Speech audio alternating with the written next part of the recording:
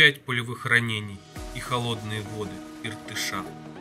Собаку ранили и бросили в реку, но тюменские спасатели успели вовремя.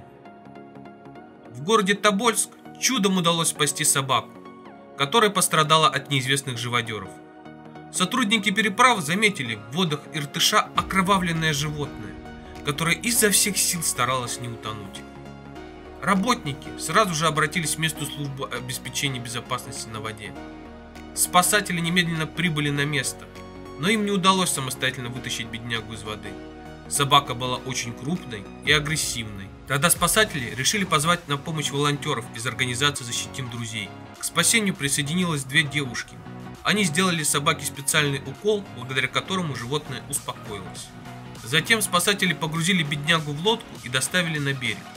К тому времени на место прибыл сотрудник службы отлова бродячих собак.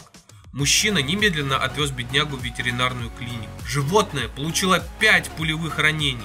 К счастью, врачи сумели достать пули и тем самым спасли собаку. Сейчас животное чувствует себя значительно лучше. Собака хорошо питается и с каждым днем поправляется.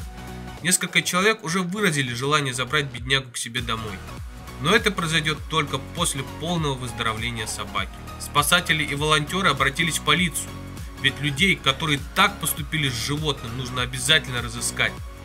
Надеемся, что местные правоохранители отнесутся к делу со всей серьезностью и проведут удачное расследование. Стоит отдать должное тюменским спасателям и волонтерам, ведь только благодаря их стараниям собака осталась в живых.